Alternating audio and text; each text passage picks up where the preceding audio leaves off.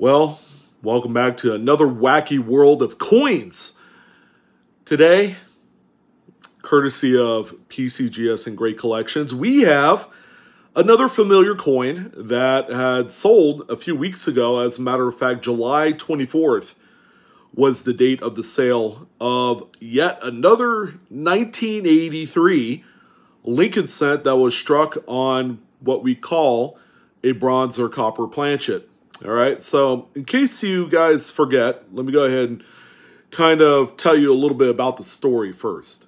The U.S. Mint, in a kind of a way of cutting costs, had decided to go from its pre-existing, they call it bronze, but it's like 98% copper, 2% tin. So the combination alloy, is bronze to them. And it is. So in the spirit of trying to cut costs, and even to this day, we're still struggling with it. Not so much we as in the people, but the mint. Everything is just getting so gosh darn expensive. In 1982, they had transitioned over from the outgoing copper bronze composition to what we know as the copper-coated zinkin. That's right, the very coin that we love to hate because the things just crumble right in our hands. So 1982 was kind of a benchmark year. We had both compositions still being used. They made large dates, they made small dates in both Philadelphia and in Denver mints. So you get the big idea. It was kind of a strange year.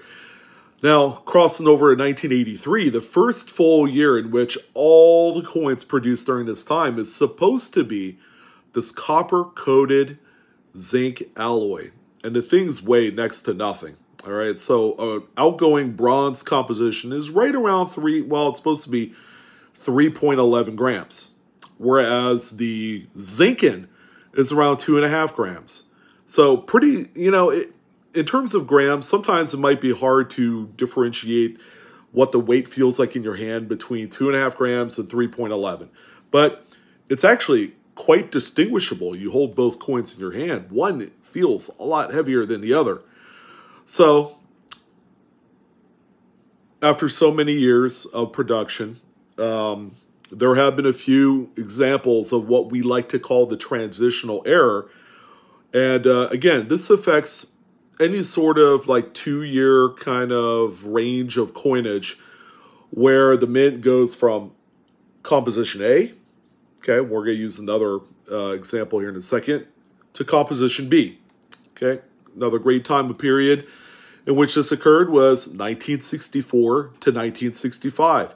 1964, 90% silver ran rampant across our Roosevelt dimes, our quarters, half dollars, and that's the way it was.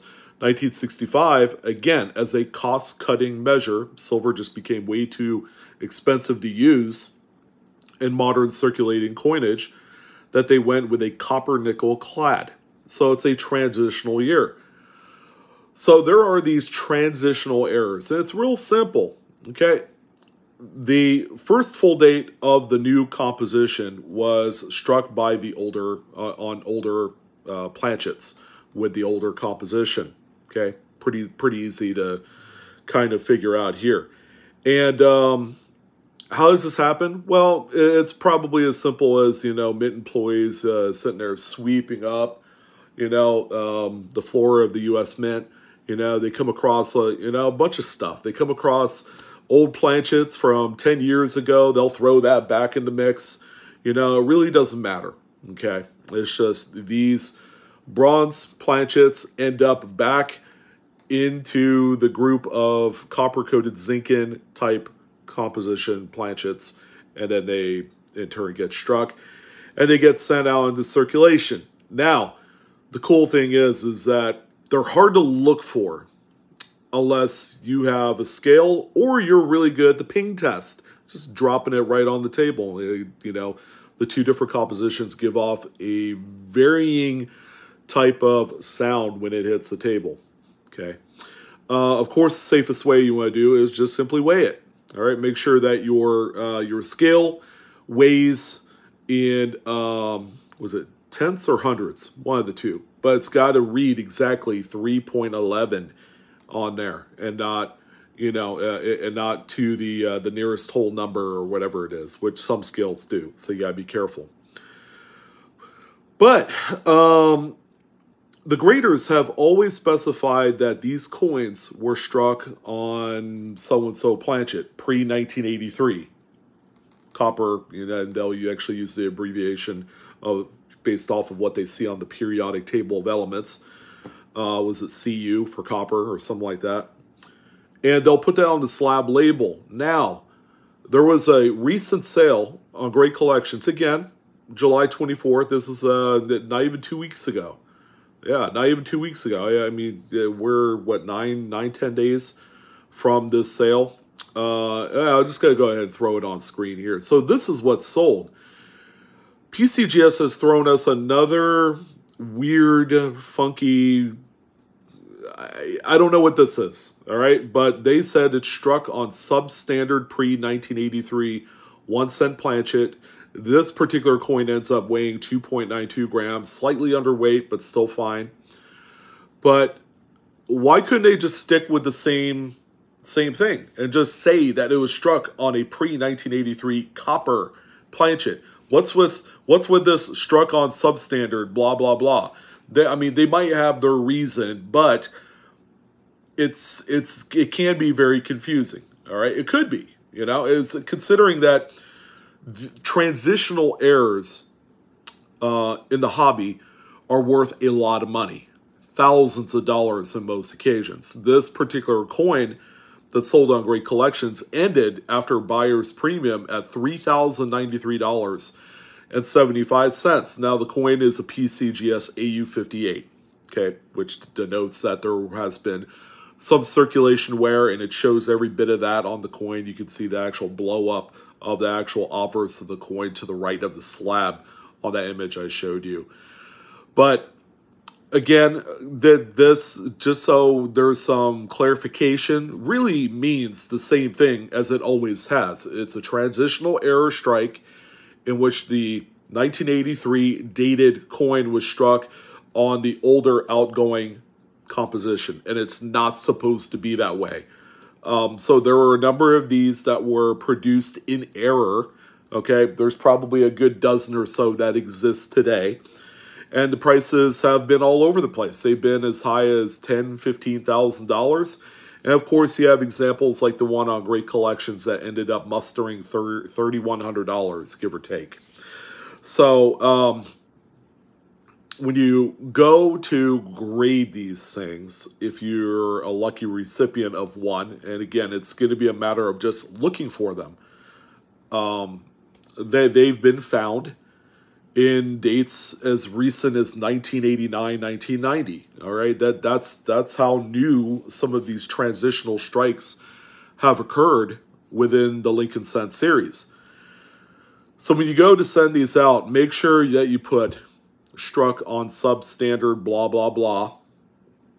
And yeah, I guess that's the new terminology that we're using on transitional strikes. Now, are they going to do the same thing on silver to copper nickel errors? That kind of like finding a 1965 quarter that was struck on a substandard pre-1965 planchet. I don't know. It could possibly be that way. I thought about it, and I was thinking, I'm like, did they use substandard because it was underweight? Because that wouldn't make any sense. They put the weight on there, so there wouldn't be any clear reason why you should put substandard on the label. It just doesn't make any sense. But that's a really good way to confuse people. And is it because of this new terminology that we've seen this particular coin probably undersell compared to what the market would call for it? I don't know. It might very well be $3,000 is the right call on this one. But it just seems cheap to me, considering that the market is still strong for not only errors and varieties, but all coins in general. A lot of the older type coinage seeing still strong secondary market sales. And then unique errors like this that only show up once in the blue moon, all right, are always strong performers on the secondary market. So, yeah, kind of an interesting deal. I wanted to let you guys know that this is the new labeling for transitional coppers that you guys need to know about. Because if you do find one on the open market and nobody is hip to the fact that they've changed to substandard on the label, you might be able to pick one up really cheap and then take advantage of it as a resale, or you could add it to your collection, you know, things of that nature. But yeah, I mean, it's I don't know what else to say about it other than again, it's another point in which maybe it's an unneeded change, if anything. It's like kind of like rewriting the whole grading scale. You know, what if they went from 1 to 100, you know, just out of the blue? You're like, oh, we're going to do this, you know, to be more completionistic about it. It's like it's rewriting the rules. And, you know, numismatics, you know, there's going to be a lot of people that are not going to like it. This is, in a way, rather minor. But, you know, considering that it is a very, very valuable coin, there are some people that probably would care that is what is written on the PCGS label. Anyways, I digress as usual. That's why I wanted to talk about, yeah, these things are still being found out there. Weigh your coins. If you feel like that you have a transition, and people are always trying to look for these transitional errors. I get comments all the time on them. It's all about weighing the coins. Don't do the ping test because it can be unreliable, especially if the coin has gunk and varnish and all sorts of other crap on there. It's really going to distort your view of the coin and what you have. Always weigh the thing. All right. Use discretion. The scale can be had for under $10 for crying out loud. Always pick out a good one that reads on a very deeper, I guess, decimal point rather than just tens. But yeah, it's pretty cool. I want to find one of these for myself so that way I can take my family to Disneyland, because apparently that's what it's going to take. Have you seen Disneyland tickets? Ugh, might I say more, right? All right, guys, take care. Have a good one.